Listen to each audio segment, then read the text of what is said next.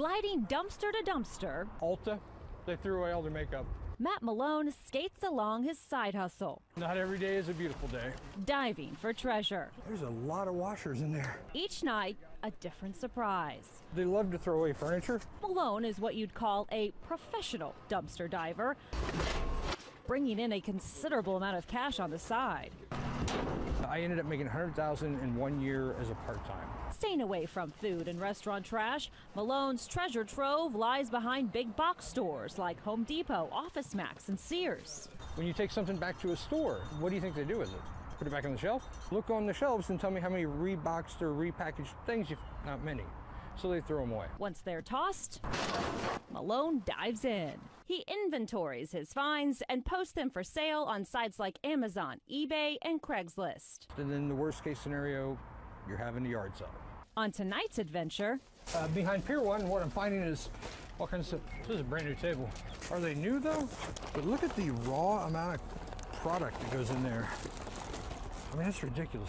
computer speakers brand new in the box, even a perfectly good voltage meter. Holy crap, a drill?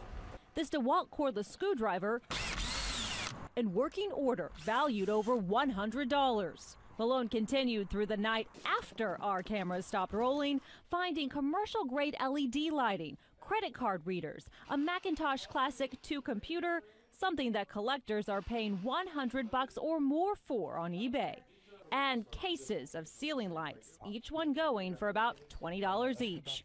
But his biggest find of the night? How much is it? $279.99. What? And how you just did that by scanning it? Yeah. This brand new cherrywood desk, tossed with everything still in the box. Actually, all of our furniture at my house is basically stuff like this. This one's a whole kit.